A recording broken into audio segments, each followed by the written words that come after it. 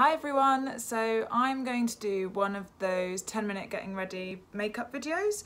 I watch all of them on the Vogue YouTube channel and I just find them really funny and yeah, just quite interesting watching celebrities and how they do their makeup and what they use.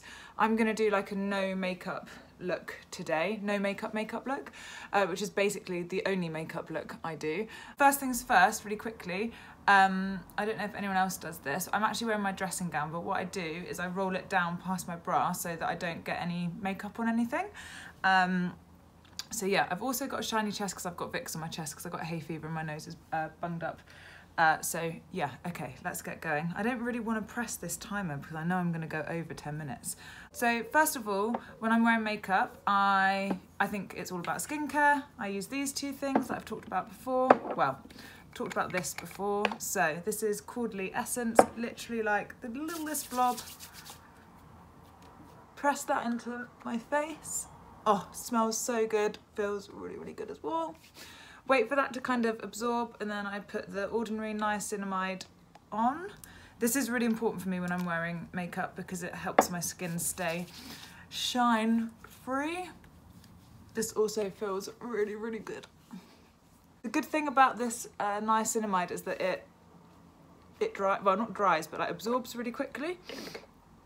Caffeine eye serum from the Ordinary.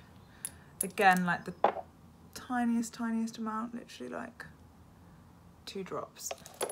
Ring fingers, always ring fingers for eye cream.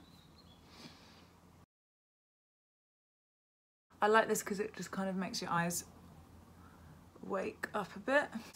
Tiny blob of natural moisturising factors. When I say tiny, I mean like that much. I do pretty much everything with my hands when I'm putting makeup on. Put a bit more on my neck. Cool. Good to go. So when I'm not wearing like heavy foundation, I use this. Oh, come on. Pixie Skin Tint. As you can see, I've got to that stage where I'm cutting open the bottle, but you can see how much product is left in it. It usually comes in like a pump thing, but I've dismantled it. So what I do is use about, handy having waxing spatulas, use about that amount.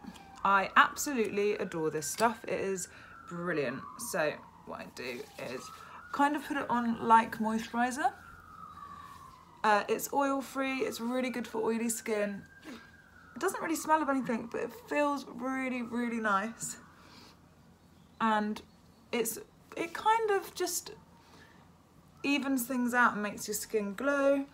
I've got the shade, need a little bit more. It's really good for that like red bit that you get around your nose.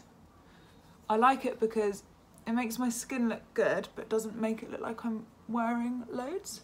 I think this is £26 from Pixie and it actually lasts a really long time. If you've got very dry skin, you would definitely need to use a lot of moisturiser after this because it is, because it is super light. I like it because you still see your freckles underneath. Oh my God, 6 minutes. This is hot. That is better. Then I always have like a cheapy, crappy makeup wipe to hand to rub my hands with. I've been using this concealer by EX1 and I really like it. It's a whole brand dedicated to yellow toned skin and the concealer is really, really good. I can't open the fucking thing, come on. It's a little pump thing. You literally need the tiniest amount because it is really pigmented. So I'm using like that much and get a little brush. So I use concealer on any little spots that I've got, that little chin bit, again that redness. I've got like almost like a broken blood vessel vein in my nostril that just really stands out. So I'm gonna put some there, got a bit of acne scarring there, here, and only a little bit under the eyes because I don't know about you, but I kind of like a bit of the purple showing through. It makes me, you know, look less flat. Also, I don't know if anyone else finds this, but with like yellowy base skin tones, I swear, like instead of getting dark circles, you get like purple circles. And then I just use my fingers to blend it in. It's such a good concealer.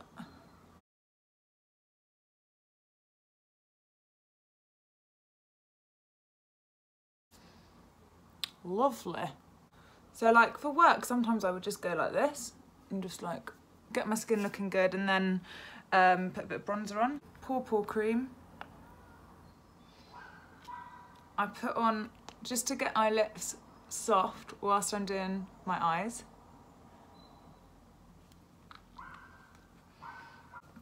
This is from Sleek Makeup. It's actually completely run out and dried out, but I really like the brush on it to do my brows. There's still a tiny little product left on it, which is good because it kind of fills them in without looking too heavy. Oh, I've got a little smudge there. Again, less is more with brows. I literally get them threaded or waxed maybe a few times a year and let them grow out. They're completely different shapes and sizes, but eyebrows are sisters, not twins. So fluff them up a bit just to make them look a bit more done. This is my favourite one. This is like my good brow. You can get a bit OCD with eyebrows, can't you? Yeah, cool. That will do. Highlighter. I use this one from Kiko. It's a cream one, which I really like. And I literally just draw it on. So I go like that. Above the brow bone. I've been using highlighter for a really long time. I've got like a really old one from Natural Collection that I got when I was about 14, and I loved what it did. And that was before highlighter became a thing. I love it on the Cupid's bow like that, end of the nose.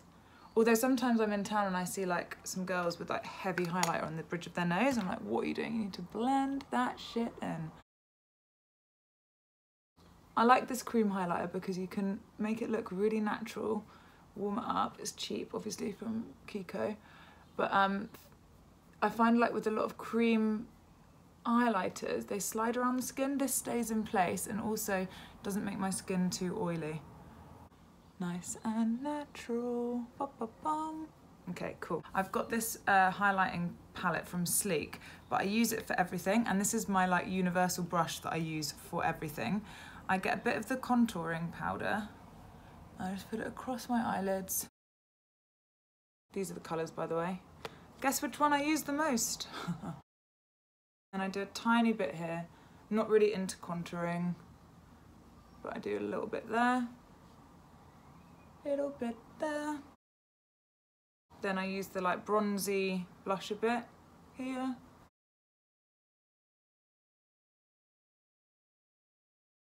So then I just go all the way over with whatever's left on the brush. Nice. Lip liner. So I'm only a fan of lip liner because I use this one. It's by Model Zone and it's like a really, it doesn't look like it's nude, but it is. It's like that. And I just do this just to give my lips a bit of colour. I don't overline my lips because I think it makes people look fucking ridiculous. As you can see, I do it mainly on the inside of the lip line.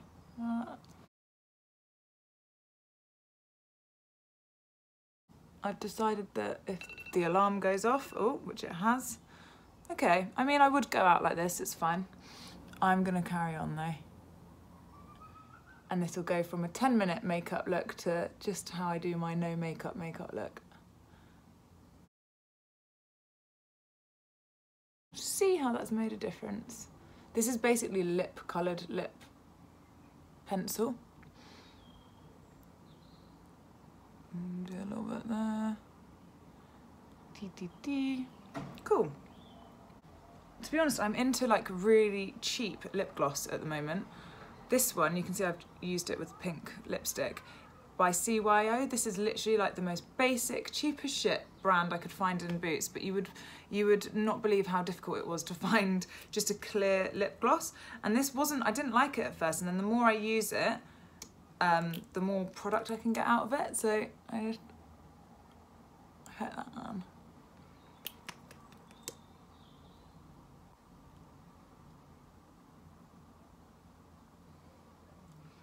I think matte lips were like such a big thing for so long. Now I'm just going back to like, you know, when you're like younger and your lips would be dripping with lip gloss. I'm kind of into that now.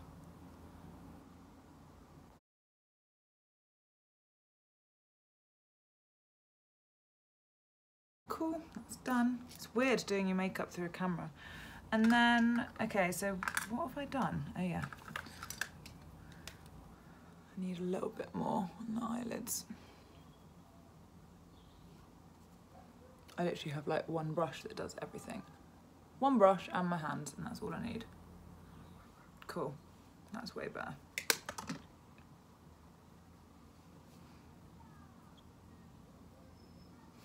And then again, cheap as shit mascara. I don't know about you, but I prefer mascara when it's on its last legs, when it's really dried out.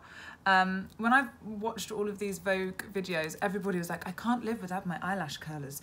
I can, because when I curl my lashes, it just looks demented, like they go all the way back. I've got really curly, you can't really see it. I've got really curly lashes anyway, so I don't really need them. But what was really good is with the eyelash curlers, whoop, came this little spool, which I tidied my mascara up with. So. These videos are kind of hard to do because it's like if I fuck up, I'm not gonna take all my makeup off and start again.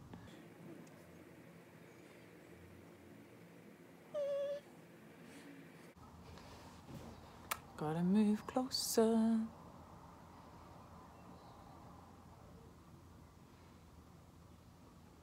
I always do bottom lashes as well.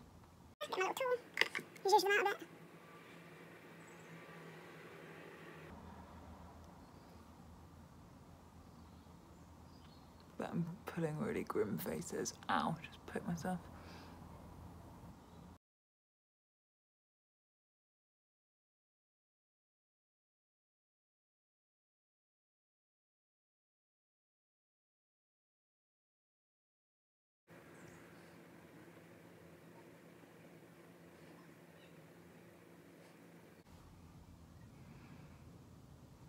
That's better. Yeah, I'm happy with that. And then I'll reapply if I need to.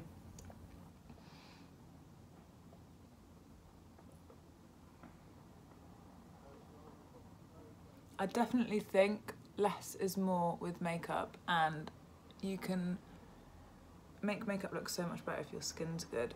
And so I spend more money on skincare than I do on makeup, to be honest. I think that might be it.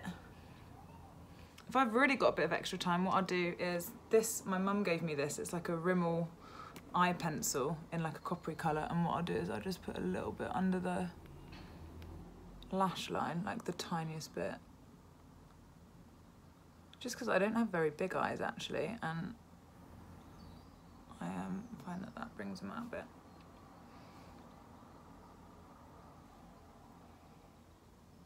That's better. Sometimes I do this on the top bit as well. And then last bit is, I've got this from NYX, this strobe cream. And then I just put a little bit there. A little bit on my nose. It's kind of like pearlescent, and then I'll do a little bit in the eye.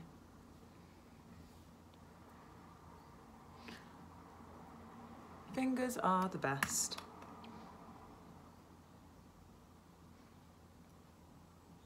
Yeah, I'm happy with that. That's my no makeup look. And then the final touches is this rose water spray that I got in LA. It's really nice, it was really cheap. And then I'm gonna pull a weird face doing this. Oh my God, has Alex used it all? Alex like literally uses all of my facial sprays. There we go. And then that just keeps me dewy. And then I always do my makeup with my hair tied up because I've got so much hair. So I undo my hair. And I had like a self-sabotage moment yesterday after work. I got somebody to cut me in a fringe, and I've got super curly hair, so we don't know how it's gonna work.